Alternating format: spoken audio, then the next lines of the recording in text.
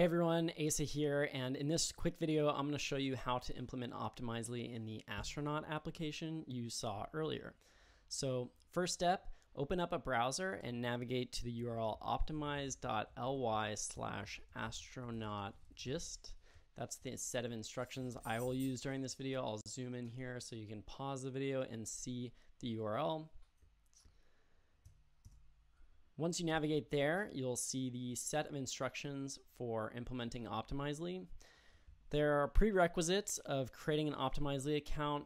I've already done this, and I'll assume you can do that on your own, so feel free to follow the instructions there. Once you've created our Optimizely account, the next step is to navigate to the code pen and follow the instructions. And so I'll right-click and open in a new tab to open the Astronaut demo in the code pen. When we go to the code pen, you'll see that most of the Astronaut demo is there. We just have to install Optimizely in some key steps. So going back to the set of instructions, the first step is to copy and paste this chunk of code into the lines right here. And what this will do is create an instance of Optimizely. That instance of Optimizely will connect to our Optimizely UI via the SDK key. Let's see how to get that SDK key right now.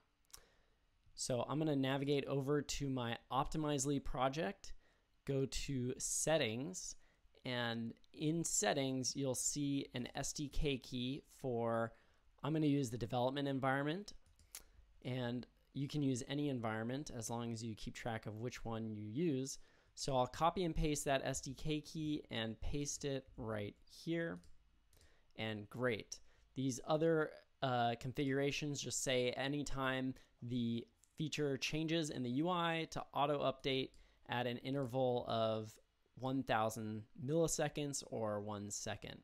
In production applications, this would be much higher, like maybe 5 minutes. But for now, let's leave that. The next step is to copy and paste these chunks of code to implement the feature flag. So we'll copy and paste that, drop it in here, and we'll see that we use the function isFeatureEnabled given Astronaut feature, and we provide a sort of a test user at user123. Now, even though enabled is used down here in the code, we can see that the astronaut's not showing up, and that's because we haven't created the astronaut in our UI. So the first step is to go to our Optimizely UI, go to Features, create a new feature, give it the name Astronaut Feature, and this is important because it has to match the string that is in the code here. So this has to be the same, so we can copy and paste this just to be safe we didn't make any typos. Looks like we didn't.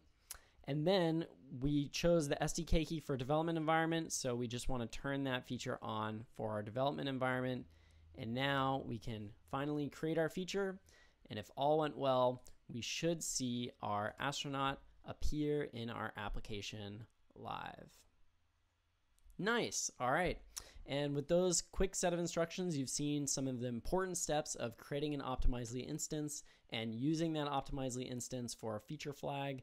We can show that it's still working by going to the Optimizely UI, clicking on our feature and turning that feature off, saving it, and now we'll see the astronaut disappear.